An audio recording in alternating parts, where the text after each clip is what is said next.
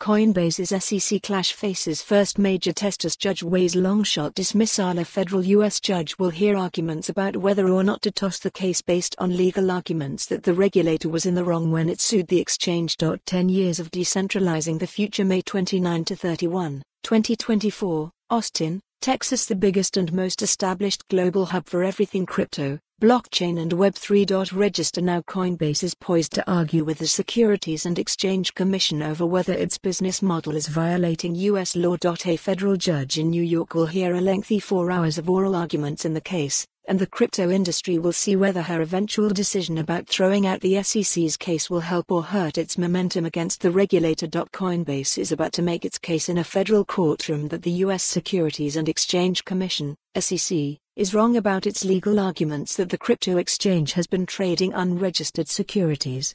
What the New York judge does next could have serious consequences for the wider industry's clashes with the regulator. The company has asked Judge Catherine Polk-Failer of the U.S. District Court for the Southern District of New York to throw out the case, a long-shot request, but one that she may be taking very seriously.